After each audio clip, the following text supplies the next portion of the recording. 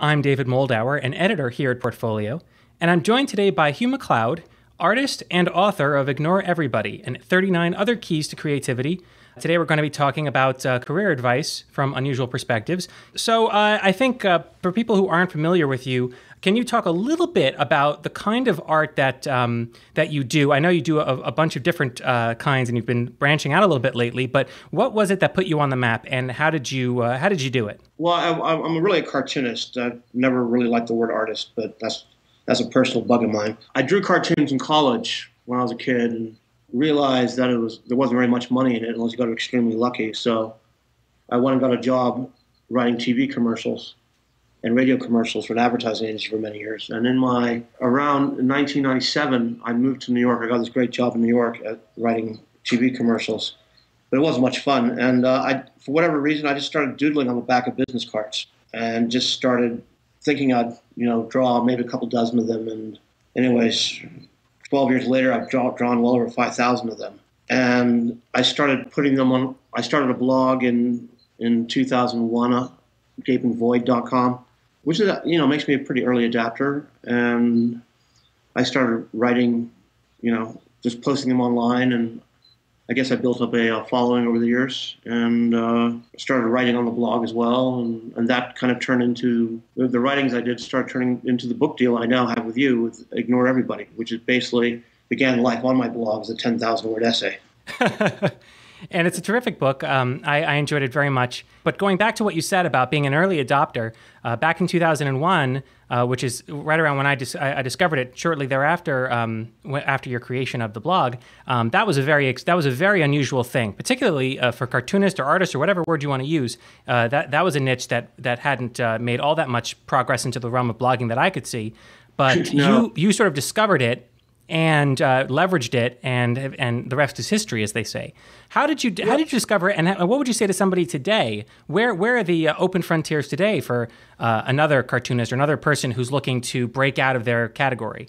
Well, there's no pat answer to that. I think if you want to do anything interesting in marketing, you've got to figure out a way to talk to the market in a way that it hasn't been talked to before. I always see language as I always see marketing as a form of language and mythology. And if you look at how people can remember when The Far Side came out and how different it was from all the other comics in the newspaper strips at the time. Mm-hmm. It just had this kind of different thing. And I don't think you just wake up and just say, okay, today I'm going to be different because that's my marketing edge, yeah. It's more, you end up in a place where what you're doing is different anyways. The thing is, when I started doing cartoons on the back of business cards, I already had a pretty well-paying job in New York, and I was pretty happy with my career at the time. And I didn't want to quit it to go off and become a bohemian cartoonist guy. I like going out a lot because I lived in Manhattan, and I just wanted a very portable art form. And at first, I was just drawing in a sketchbook, and one day I'd forgotten my sketchbook. I was at a coffee shop, and I still wanted to draw, so I had some business cards on me. I said, I'll just draw on the back of these, why not? And I actually found it a very agreeable medium, just because it's cheap and easy and simple, and it's not like a big old painting where you spend months working on it. If it's no good, you're just crushed. It's just like, okay, this is pretty good, I'll keep it, or oh, this is pretty rubbish, I think I'll just tear it up. There was this kind of lightness of touch, and that's what I liked about blogs as well. It's kind of cheap, easy, and unlike paper and pen, it was global. So cheap, easy, global. Because of the simplicity of the format, it translates onto the webpage very well. It's not a scaled down. The image is not like scaled down. It's the image you see online, 400 pixels. That looks like that pretty much on the computer screen is about the same size as an original. So there's no kind of disconnect between what you're seeing online, or the disconnect between what you're seeing online and what you're seeing in reality is fairly narrow compared to other media. So in other words, you currently you have this medium that you've sort of claimed for yourself in a certain way. I mean, there are people who do index cards, but the business cards thing she came after me, by the way. I know. But I'm happy with that. In fact, I'm surprised there's not more people doing drawings on business cards on the internet, because it's such a great medium for it. Looking at that, I think there's two takeaways that correct me if I'm wrong, but there's two takeaways you're giving us, which is one, don't go into it trying to be special in a certain, don't go into it as a gimmick. You picked up business cards because it suited you, not because you said, oh, this'll be a great hook. And at the same time, you had to be open to it once you had started doing it, and just for yourself, you had to be open to that and say, you know what, even though the guy at Cartoonist University, would say this is not how we do things, this is not the medium we work with, you had an open mind about it, and that's how you found this category for yourself. Yes, and I also remember when I first started doing it, it had there's a certain deliciousness about the fact that it was futile, that it wasn't commercial, that nobody would like it, no cartoon editor would publish them.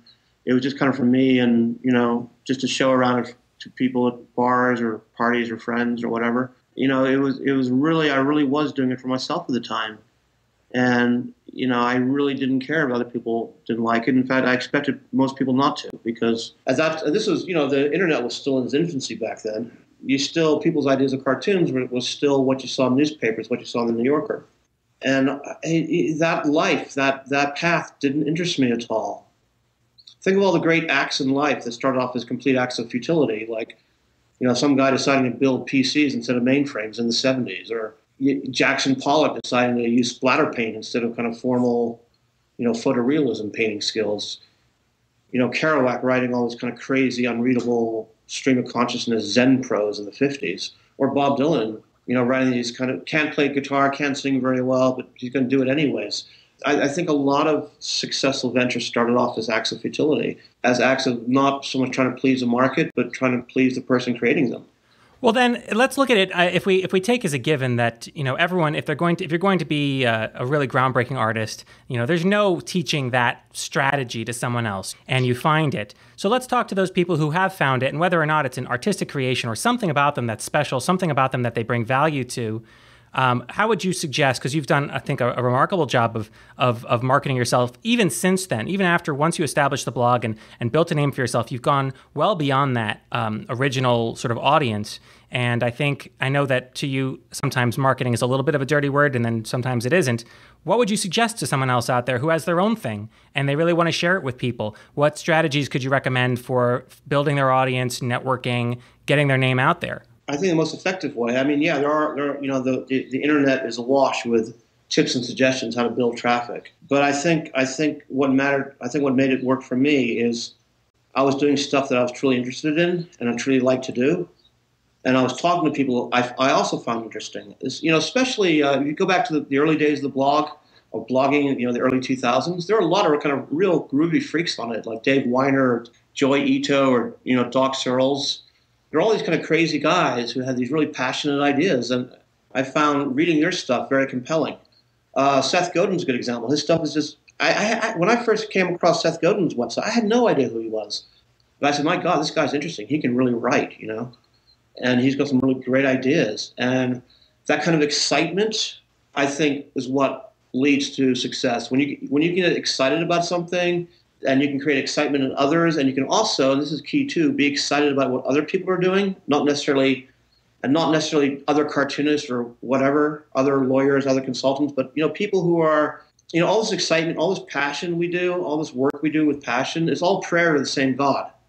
Whether we're talking about music or building something useful or making cartoons, we're all, that passion is we're trying to connect with something much bigger than ourselves, and I think is that passion and that desire to connect with something bigger than yourself is what's going to make you successful, more than just all those start a newsletter, get yourself on Twitter.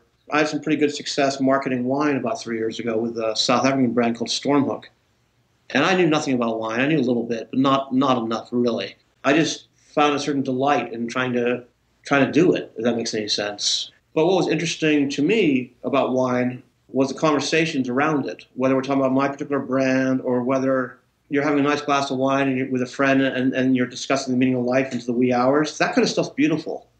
And the wine is just an object that allows or helps facilitate that human connection. So, yeah, if you look at the really, really successful blogs, they're all wildly passionate and wildly, into connecting with other people in a genuine way. They're not in it just to, quote unquote, create content. Those people are a dime a dozen. So, and also you have to be good at what you do. You can't be passionate, and it's really hard to be passionate and kind of market a direct product. the old lingo is passion and authority. You have to be coming from a place where you're doing good work with love and excitement. That's what people gravitate to. We want to read. We want to be more loving. We want to be more passionate. We want to be more exciting. We want to be more interesting.